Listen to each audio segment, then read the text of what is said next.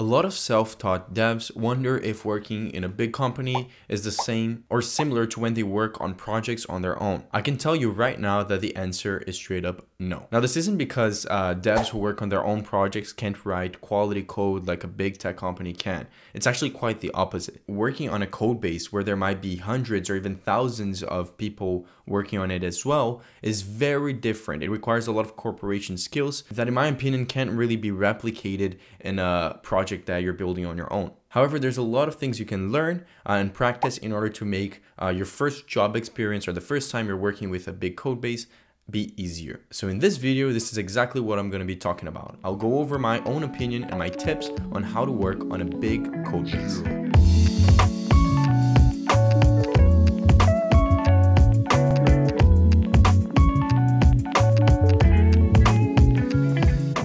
Before we get into the video, let me take some time to talk about the sponsor of today's video, Skillshare. Now, as you might know, Skillshare is an amazing online learning platform where people from any kind of skill level can go in and learn more about their interests. In my case, with my audience, I know that a lot of you guys are either learning programming or sharpening your skills, and I believe that Skillshare is the perfect platform to help you with this. They have thousands of courses on a variety of topics that you can have access to by only signing up on the link in the description. The great thing is that they have courses for any kind of level, right? So if you're a complete beginner and you're watching my videos to try to get into the programming world, there are a bunch of courses out there for you. For example, imagine you are someone who wants to just learn JavaScript. You could go into Skillshare, type JavaScript for beginners, and I guarantee there would be a bunch of courses directly targeted towards you. Now, like I said, Skillshare is also great for people who are already experienced programmers but want to sharpen their skills in different parts of the industry. So for example, you might know that in my videos, I personally don't do any CSS. And the reason for that is because I'm not that good with CSS and I don't want to spend time with it on my videos. However, on my own time, I took this amazing course on CSS on Skillshare called Modern CSS, Writing Better, Cleaner, and More Scalable Code by Harry Roberts. And in this course, I was able to not only relearn some of the stuff that I learned way back when I was learning CSS for the first time, but also learn new tricks and things that I had never learned before that definitely improved my efficiency while working in CSS on my own projects. The best part of all of this is that I'm talking about this only from the perspective of a programmer, because I know a lot of my audience are programmers too. But I also know that most programmers also have a lot of interests in other topics like entrepreneurship and art. And Skillshare won't limit you to just one specific topic. If you sign up for the platform, you'll have access to courses and interests that you might want to work on. And the coolest part of all of this is that the first 1,000 people to use the link in the description will get a 1-month free trial of Skillshare. So make sure to check that link out in the description so you can try this out. I recommend you all to just sign up, check it out, try it for yourself for 1 month and see if you feel like you have a match with the platform. And I can guarantee you'll get a positive experience out of it. Now, thank you again, Skillshare, for sponsoring this video. Now let's get into how to work with a large code base. So the first thing you need to know is that you don't need to know everything. Chances are that if the code base is massive, its parts are probably divided between teams. So for example, if you are part of a team in your company, you probably own a portion or a group of files inside of a repository. And obviously you can edit and change the other files, but probably when you do so, it will require a review from the teams that own that file. Now, if you're working on the files that are owned by your team is the only one that will need to review and approve your own changes. However, at least in my experience, most of the time you will be working on files that are from your own team. So that means that if you have a really large code base, you can be working at a code base or a repository for over 5 years without even touching 40% of it. So here is kind of a breakdown of the steps I would take if I had just arrived at a company and I was trying to understand the code base. So first of all, I would check out the files and the folder structure and spend really a good amount of time doing that. Because remember, a lot of you guys ask me, what's the best folder structure for an advanced React project, or what's a folder structure you would use for this use case? Well, it depends. It depends a lot. First of all, companies organize their structure in a way that is different from how you do, and also different from each other. Not to mention that even inside their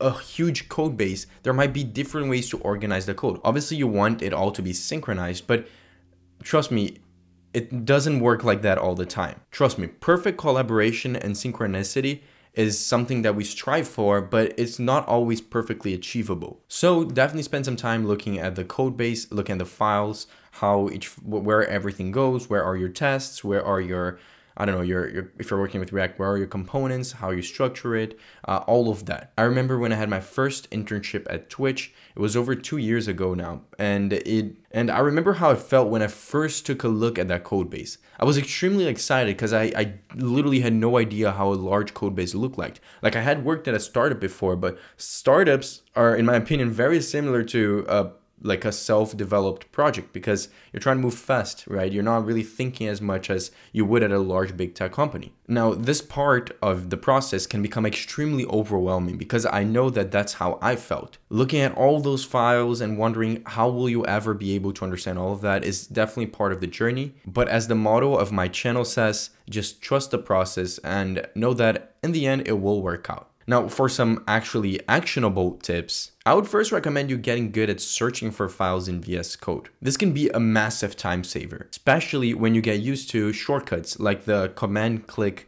shortcut that I love to use whenever I want to see where the origin of a specific component or a file actually is. So for example, if I'm working on a React project, right? Let's just picture that. And I want to build a component and see kind of like how other components are structured and what kind of props they're passing in the code base to kind of model my own code based on that. So I keep it very similar. Now to do that, I'll probably import an external component that someone else wrote it, and then I can command click on that and keep clicking on it to get to the bottom of whatever component or whatever structure I want to take a look at. I specifically do this to find reusable components that I can just add into my code that another team worked on, so that I don't have to rewrite the same code when there's probably been use cases of whatever I'm dealing with previously in the code base. And that's something I forgot even to say, which is the fact that since it's a large code base, people have probably dealt with same problems and bugs as you are probably currently dealing with. So it's even better, because if you're getting good at searching for code, you're getting good at actually finding solutions for your own bugs. Now, the second thing I want to talk about is related to installing the necessary extensions and how to set up your own environment. Now, whenever I personally switch jobs or start working again, one of the first things I have to do, and it's one of the most dreaded steps in my opinion, is setting up my dev environment. This involves everything from setting up all the permissions you need in the company to actually installing all of the software required for you to code. This part is the most annoying in my opinion, because always, without a single exception, I've ran into problems setting it up. Don't get me wrong, documentation is great, it's always great, but I find it hard for it to not lack something, because everyone is different and people not always have the same hardware. So my tip is to, first of all, try to follow the docs as close to it as possible, and whenever you run into an issue, don't hesitate to ask your team. That's part of what I'm going to talk later about, asking questions, but in this part specifically, don't worry, it's probably your first week at the job. Ask help from your team, and if they can't help you, ask help from the IT department at your company, and they are willing to help you as well. Now, when you're done with that, it will be kind of the fun part of setting up, which is actually setting up probably your code editor and the extensions you're going to be using. Now, this is 100% up to you, but here's a list of the extensions that I personally always install no matter what. Obviously, I tweak it a little bit depending on what kind of project I'm working on and what company I'm working on. But honestly, for visual aesthetics, I always have a folder theme and like a text theme. I keep switching those, so I'm not going to recommend any of them. But for actually working on it, working on my code, I will always have Prettier and ESLint installed. Those two are basically standard in the industry. You definitely have to have those. It will save you a lot of time. But other extensions, I do have videos where I talk about them. If you're interested in checking that out, you can do so as well. Now, the third thing I want to talk about is actually one of the most important ones, and one of the ones where most people have the most difficulties with, which is learning how to use effectively version control systems. So I'm talking about Git, I'm talking about anything that can help you or provide you with the ability to share your code with your coworkers and work on a project at the same time as them. Now, in my opinion, knowing the basics of Git is easy. Like, we've all learned Git commit, we've all learned how to push, even you may have worked on how to create a PR and how to merge a PR into a different branch. But to be honest, when it gets to the point where you're working with thousands of other people, that's where it gets hard. Now, I'm not saying this to get you overwhelmed. I'm not saying this to get you stressed. I'm saying this so that you can start early the process of starting to understand the harder commands that you have to know with Git. Before working with any large code base, I never had the experience or had the ability to experience resolving very complex merge conflicts or using complicated commands like git stash, rebase, or cherry pick, like commands that you probably will never have to use if you're working alone, but can be really useful if you're working in a company. And honestly, it took forever for me to get used to those, and for a very long time, I would always need help from my mentor or anyone who was in my team. By the way, if you guys want me to create a video on everything about Git or the more complicated Git commands, I can definitely do that because I think it could be really useful as well. Also, be prepared to embarrass yourself. That's definitely something that you have to get used to. Making embarrassing and dumb mistakes is part of the process, and the quicker you get used to it, the quicker you will realize that it doesn't really matter in the end, because everyone goes through this. Now, I'm not saying you should bring down production every single week. That would be definitely cause for concern. But doing it once in a while, or doing it like because you've never done it before, at least once in your life, that's definitely part of the process. And I think you shouldn't get overwhelmed, and you have to learn how to deal with the stress and deal with this kind of situations. Unfortunately, anxiety and stress is almost guaranteed when you're starting out in the dev industry, and every single person feels dumb and feels like an imposter. More specifically, everyone goes through the phase of being scared of asking questions, which in my opinion nowadays is one of the dumbest things you can do. I personally went through this, and I would say that you just have to know that with time you'll get comfortable, with time you'll get used to everything, and with time you'll get used to actually collaborating with your team and suggesting stuff. For example, I'm gonna list out some of the dumb mistakes I personally made while working at Twitch. And I don't care if I'm saying this, because at the end of the day, there are mistakes that I learned after it, and it helped me grow as a developer. So for example, I remember I pushed a couple PRs where